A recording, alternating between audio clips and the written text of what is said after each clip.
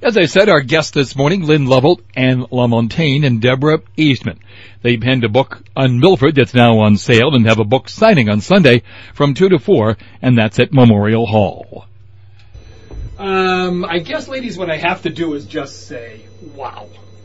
This book is really something. I want to go through the process for developing it. It must have been a lot of work. But let's talk about how it came about. Was it fun to do? It was loads of fun. We had each other to laugh with, we played, and we really worked hard for about 14, 15 months to put it together. And but it was we had a lot of fun doing it with each other. So I know it's a cliche, but labor of love, ladies? Yes, definitely I would say that. And I would like to say it was Deborah Eastman's idea to do the book. She's a librarian, and oftentimes people came in to take the Milford book out, and of course it was not published yet. Did you guys learn stuff doing this? Oh, yes. I certainly did. Definitely. You did? Because I'm not a native Milfordian, only being here 20 years at the library, and I learned a lot from my co-authors, Lynn and Anne, and I'm very grateful for that. Why is it a wow book?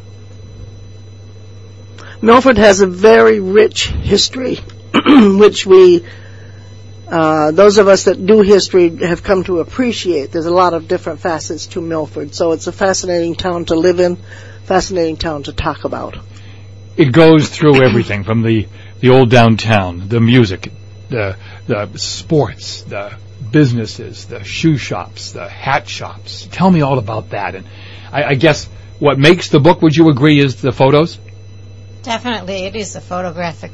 And it's because the train came to Milford, and it advanced Milford far beyond the neighboring towns of Hopedale, Midway, and Hopkinton. And so that's why the shoe shops and the granite industry came, and it was a center for shopping. Our main street was very vibrant for years. And we had a lot of photographs to choose from, and we were fortunate because the Historical Commission has such a rich variety in its collection. The library's collection has been growing over the past 2 decades, and then we are grateful to the local collectors such as Mr. Paul Curran, Robin Philbin, Pat Fahey, and a number of other private individuals that gave of their personal photographs and lent them very willingly to our project. Obviously, there were a lot of pictures you didn't use. Was it a difficult process to sift? Yes. I think we could do 2 or 3 more books, actually. Arcadia limited you, so yes, we had to choose which were the best. And we didn't fight too much. We had a few we just really pleaded over. We said, oh no, I feel so strongly about this one. That's a good point. Who made the final decisions? The 3 of us agreed on things. We are a triumph. And there were several 3 that I can think of that Arcadia said weren't the quality they were looking for, and they didn't think they could use them, but we thought they were very important to the book, and they did work with them, and they are in the book. Yeah. We didn't cave in. We got what you wanted. Results that we wanted for the town, for this book. Tell me about the pictures. How many did you think you sifted through to get the ones that are in the book, and the selection process? Did you go by it music category, then go to the downtown, then go to the business, or did you do it kind of all jumbled up? We went through the books first and pulled out what we thought should be in the book. Then we kind of categorized them. Then the next step was to, oh my goodness, we've got 350 photographs and we can only put in 220 or something like that. So we began to weed out. And then we suddenly said, oh, here's another picture we've never seen before, so we're going to use this one. So, but we came out of it friends, so it worked out all right. What was the best part for you guys? Being together, I guess. Good point, yeah. I think we learned from each other and had a lot of fun. Was it more work than you thought it was going to be? Oh, yes. Yes. Oh, yes.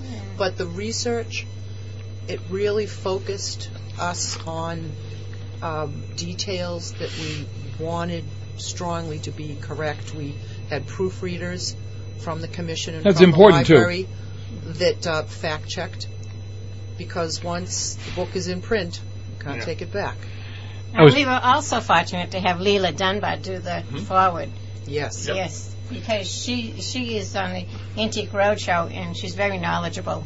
And the forward that she wrote is very heart-wrenching. It's a lovely story of Milford that she enjoys coming back to visit her hometown. It's very personal to her, and she conveys that in her words. She's a great gal. I was talking to Lynn before we began, but I think one of the things that makes the book very, very special is that a lot of us and people who buy this are going to be taken back in time and history. We remember the sidewalk fairs downtown, the shoe shops, the hat shops, the railroad. It's the Risbergs, the Harold's Menswear, the Kettle and Keg, the Rice's Farmers, all that stuff. It brings you back, doesn't it? Yes, definitely. We have wonderful memories. Yes. Ann's lucky one. Ann grew up in Milford, and so she remembers walking on the main street. Oh, yeah, I do too. When it was a vibrant main street. Like I said, you had to go to Grant's on Friday night, or you had to go to the bank on Friday night. Yes, I was telling them that. We would wait in line for the bank to open at 6 o'clock. And you used to go. You had to cash a check. That's the only time you were available to cash a check. And we would stand in line and talk to each other. It was a great fun. And the sidewalk sales were awesome. And they were packed downtown, weren't they? Yes. I remember going downstairs. It was before there were any malls. That's right. That is why everybody shopped in Milford. All the neighboring towns came to Milford to shop. We had no malls until the Shoppers World was built. Right. I'm jealous of Ian's experience here. It Oh, sounded like a happening. I remember going downstairs in the Grants building because that's where the toys were when you were a kid, you know. Yeah. It was just, and then going, of course, to the Crystal Spa or to the soda shop and Tullio Pagnini, remember? Yeah. There's a name from the past, huh? The Music Nook was here Music Nook. for a long, long time. Yeah, over 50 years. And everybody that took lessons went to the Music Nook, except Correct. for Bob Varney. That's correct. Bob Varney was up over the soda shop. Who wrote the narratives? We all shared in those captions. You must have had to pull on your memory a lot. We did. We broke it up a little bit. Ann did the granite because Ann's our granite lady. She's our expert. She when does we the want tours something up in there the granite, quarries. and Deborah and I kind of split it up and just took each other's and went at it. Give me a list of the people who helped you, because without them, without you three, of course, and without these other people, you probably couldn't have done this, right? Right. Not without Roger. And my husband Roger did all the computer work, so he scanned all the pictures in, and he made them. They had very specific specifications for the book, and he sent them in a Dropbox to Arcadia. So Roger was our computer tech. He's really the fourth author on this book, Okay. really. If we hadn't had him, I don't think we would have had the quality pictures that we have. He really spent a lot of time with us. The pictures are stunning. And they stayed together, too, through it all. Roger and Oh, they Ann. did, huh? It caused a lot of problems, but they made it. So I don't think he relishes the idea of another book. We talked about it. You did, huh? It's the downtown pictures. I mean, there's just Ted's Diner, and there's all these fascinating pictures in this book that are, for their age, high quality. He did a spectacular job, I believe. I think that's one reason our book is so nice and crisp and clear, is because he put a lot of time into those pictures. All the pictures had to be before 1960. I don't know if you realize that. That was a specification that Arcadia did. But we did get 3 in that are later. The Blizzard of 78, the birthday cake for the... Yes, remember that downtown? With the Yes, I do. And the other was Catherine Coyne's retirement party. Those 3 are later than 1960. part of the town's history. Very important. Obviously, you guys, because you've been doing it, especially Lynn, forever, you knew of the town's history, though. It's ingrained in you.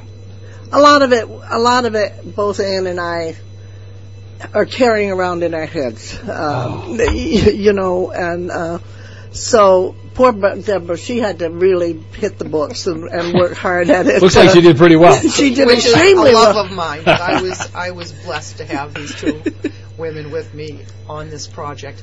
And I know other towns can boast about famous people and ways that their influence went worldwide. But Milford is a singular in that we had Alexander Scammell in the Revolutionary War. We had Boots Mazzulli. There's a wonderful picture in the book with Mr.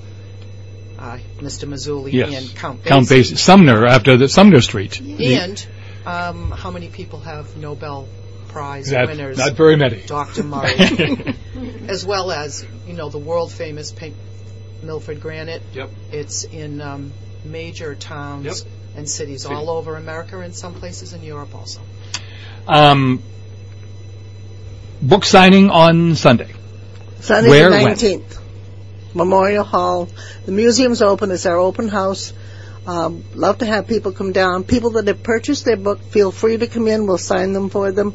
And we'd love to have people come. 2 to 4. 2 to 4. October 19th. And if you haven't seen that museum, do yourself a favor and come by because it is amazing. It's a great book. You guys did a fantastic job. You should be very, very proud of the work you did. Thank you very much, Ed. We did it for Milford. WMRC's guests this morning, Lynn Lovell, Ann LaMontagne, and Deborah Eastman. And that book signing is Sunday afternoon, 2 to 4 at Memorial Hall. This has been Daybreak News. Ed Thompson reporting.